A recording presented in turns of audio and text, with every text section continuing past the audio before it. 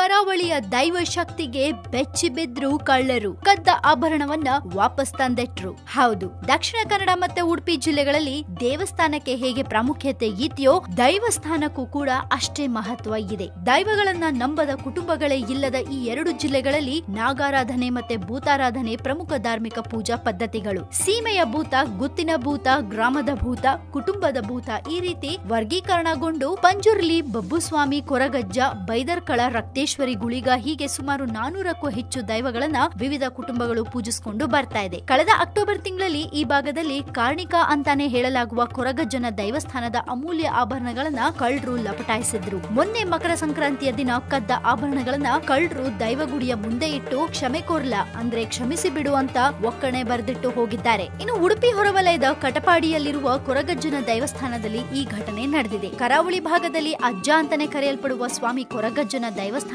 ಕಳೆದ ವರ್ಷ ಅಕ್ಟೋಬರ್ 2ರಂದು ಕಳ್ಳತನದ ಘಟನೆ ನಡೆದಿತ್ತು. ಮಕರ ಸಂಕ್ರಾಂತಿಯ ದಿನ ಅಂದ್ರೆ ಜನವರಿ 15ನೇ ತಾರೀಕು ಕದ್ದ ದೇವಸ್ಥಾನದ ಬೆಳ್ಳಿ ಆಭರಣಗಳನ್ನ ಕಳ್ಳರು ತಂದಿಟ್ಟು ಹೋಗಿದ್ದಾರೆ. ಇನ್ನು ಆಭರಣಗಳು ಬರಬೇಕಾಗಿದ್ದು ಕೊರಗಜ್ಜನ ದಯೆಯಿಂದ ಕಳ್ಳರು ಅದನ್ನು ತಂದಿಡ್ತಾರೆ ಅನ್ನೋ ವಿಶ್ವಾಸ ಕೂಡ ಕೊರಗಜ್ಜನ ಭಕ್ತರು ಹೊಂದಿದ್ದಾರೆ. ಇನ್ನು ಸಾಮಾನ್ಯವಾಗಿ ಅಮೂಲ್ಯ ವಸ್ತುಗಳನ್ನೇನಾದ್ರೂ ಕಳ್ಕೊಂಡ್ರೆ ಕೊರಗಜ್ಜನಿಗೆ ಹರಕೆ ಸಲ್ಲಿಸೋದು ಉಂಟು. ಕೊರಗಜ್ಜನನ್ನ ಕರಾವಳಿಯ ಉತ್ತರ ಭಾಗದಲ್ಲಿ ಸ್ವಾಮಿ ಕೊರಗಜ್ಜ ಅಂತ, ದಕ್ಷಿಣ ಭಾಗದಲ್ಲಿ ನೀಚ ಸ್ವಾಮಿ ಅಂತ ಆರಾಧಿಸುವ ಪದ್ಧತಿ ಇದೆ. ಈ ಭಾಗದಲ್ಲಿ ಏನಾದ್ರೂ ಅಮೂಲ್ಯ ವಸ್ತುಗಳನ್ನ ಕಳ್ಕೊಂಡ್ರೆ ಕೊರಗಜ್ಜನಿಗೆ ಕಾಣಿಕೆ ಅಥವಾ ಮದ್ಯದ ಹರಕೆಯನ್ನ ಹೊರೋ ಪದ್ಧತಿ ಇದೆ. ಕಳ್ಕೊಂಡ ವಸ್ತುಗಳು ಸಿಕ್ಕ ಮೇಲೆ ಎರಡು ಜಿಲ್ಲೆಗಳಲ್ಲಿ ಅಲ್ಲಲ್ಲಿರುವ ಕೊರಗಜ್ಜನ ದೇವಸ್ಥಾನದಲ್ಲಿ ಹರಕೆಯನ್ನ ತಪ್ಪದೆ ತೀರಿಸುವ ಬೇಕಾದಷ್ಟು ಉದಾಹರಣೆಗಳು ಕೂಡ ಇವೆ. ಇನ್ನು ಕೊರಗಜ್ಜನ ಮೂಲಸ್ಥಾನ ಮಂಗಳೂರು ಬಳಿಯ ಕೊಣಾಜೆ ತೊಕ್ಕೋಟು ಬಳಿ ಇದೆ. ಮಕರ ಸಂಕ್ರಾಂತಿಯ ದಿನದಂದು ಕಳ್ಳರು ಉಡುಪಿಯ ಬಳಿ ಕಟಪಾಡಿ ಏಣಗುಡ್ಡೆಯಲ್ಲಿ ವಾಪಸ್ ತಂದಿಡೋದಕ್ಕೂ ಮುಂಚೆ ನಡೆದಿದ್ದ ಅಷ್ಟಮಂಗಲ ಪ್ರಶ್ನೆಯಲ್ಲೂ ಕದ್ದ ಕೊರಗಜ್ಜನ ಆಭರಣಗಳು ವಾಪಸ್ ಬರುತ್ತೆ ಅಂತ ಹೇಳಲಾಗಿತ್ತು ಅಂತ ಸ್ಥಳೀಯರು ಹೇಳ್ತಾರೆ. ಇನ್ನು ಕೊರಗಜ್ಜ ದೈವಗೆ